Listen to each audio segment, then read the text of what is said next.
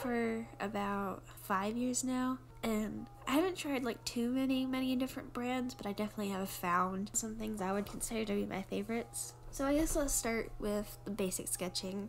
I don't use anything too particular or specific. I just use whatever mechanical pencil I can find. I just like it because the lead's thin, and sometimes I'll take a piece of sandpaper to get the lead even thinner. And then in combination with that, I always have a kneaded eraser. Ever since I saw Drawing with Waffles use kneaded erasers, I cannot live without them. They're so much nicer than regular erasers because you can pull up the lead as you work to lighten things. Or you can make it into a fine point to get individual details. It helps me control my values a lot more, and then if I'm working in watercolor, it helps me lighten my sketch so I can go in with the paints. That one tool has completely changed my artistic experience. Sometimes I sketch using a Prismacolor Col-Erase pencil. They're nice, they don't get very dark. I go through phases where sometimes I prefer to use those, sometimes I prefer to use a mechanical pencil, it just depends. Now for watercolor. I've tried a few different watercolor brands. I originally started out with a Winsor and Newton set, but I didn't really like them, and I moved on to St. Petersburg White Nights watercolors, and I was like obsessed with them for a while. They were my absolute favorite thing ever, but now I don't really like them anymore, but they still make up the majority of my palette.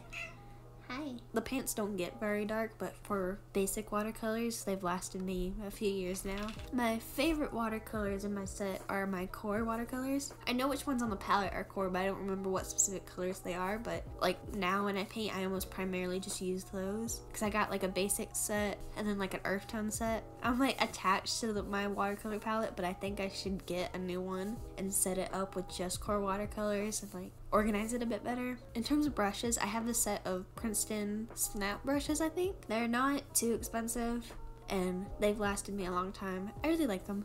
I'm not too particular with the brushes I use. I can notice a slight difference, but not like a crazy difference. Like I don't need anything special.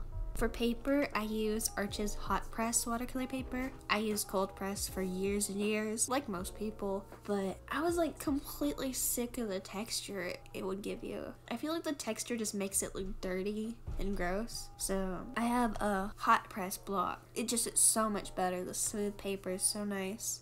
The colors show up so much better. It's easier to get details. And it's also really nice. A lot of times I go into my watercolors with colored pencil, so it takes colored pencil really well. Arch's hot press is my absolute favorite paper ever. The only other paper I use for watercolor is occasionally Strathmore's colored pencil. It's too thin to like super do watercolor on it, but I like the way it looks on there.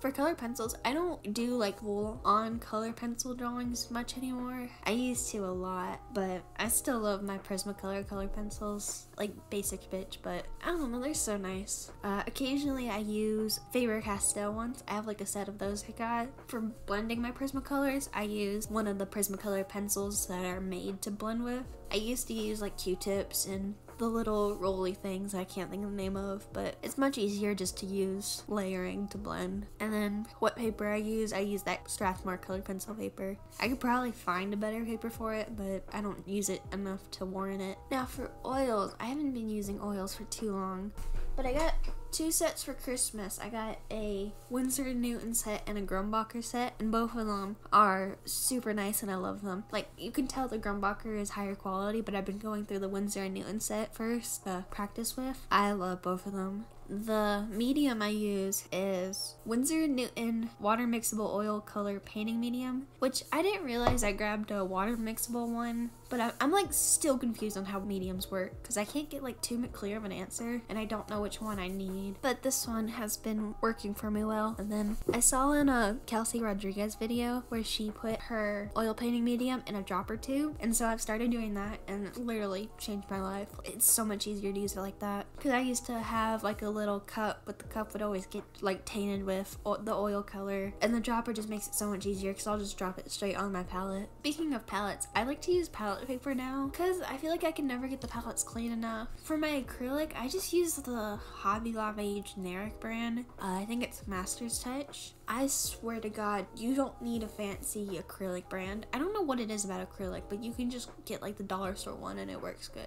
Like, I haven't had any problems with it. They've been treating me well. With both my acrylic and oil paintings, I just use those Princeton snap brushes. I know you're supposed to have specific brushes for watercolor and oil and acrylic, but I'm still on a budget, so the cheaper option works best for me. I usually paint on canvas boards with just the Hobby Lobby generic brand gesso. I really like canvas boards compared to canvas because I hate the give of the canvas fabric. Plus, canvas boards are a lot easier to store, and I think they're like cheaper too. Some things I also use is, I have an iPad. I use it for my digital drawing. Plus, it's how I prep a lot of my other paintings. On there, I create my references for my grid drawings, or I might do the sketch on my iPad, and then instead of drawing straight on the hot press paper, I use Procreate, because at the time it was kind of the only drawing app on the iPad, but I don't have any issues with it. I know there's like a few more now. I know there's like an Adobe one. My iPad completely changed how I tackle art. I love it so much. And then obviously sometimes I just do sketches on there. I don't digitally paint too much because it takes 12 hours for one, but it's really fun.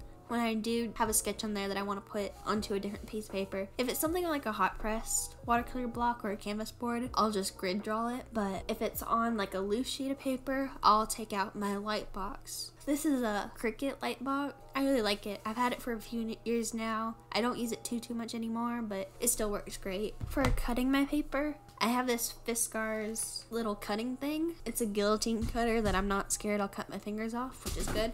I have a Grumbacher workable fixative, which I've been using on my sketchbook because I've been doing a lot of graphite drawings lately. It doesn't work too well sometimes. I don't know why, but oh well. This is my sketchbook. It's a ELO sketchbook because clearly obsessed with drawing with waffles. I've gotten used to it by now because I've had it for like almost a year now, but I don't really like it that much. That's why I've barely done anything into it till now. I just don't like the paper that much. I do think I like bound sketchbooks now because before I only ever used I almost always use like Canson XL sketchbooks. Pretty much, or some variation from that brand. For any other art supplies, I just kind of use whatever I have around. For the mediums I use a lot, those are the ones where I have strong opinions on the stuff I use. I hope this was helpful to you in any way. When I was younger on YouTube, I like to watch people show off what art supplies they use, because obviously art supplies aren't gonna suddenly make you a better artist, but they can definitely help if you find the ones that enhance the way you work. Because I like fine detail with my watercolors and stuff.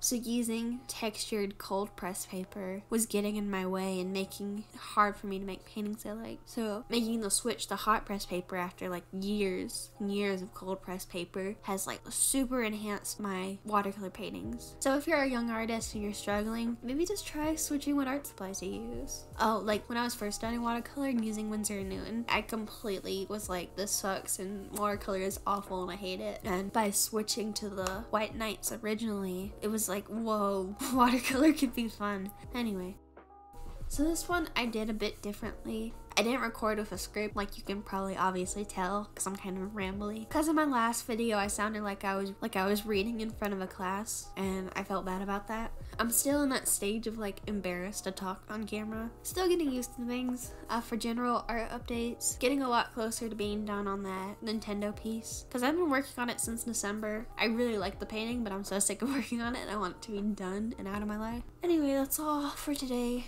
Thanks for watching, and I'll see you guys next time. Bye.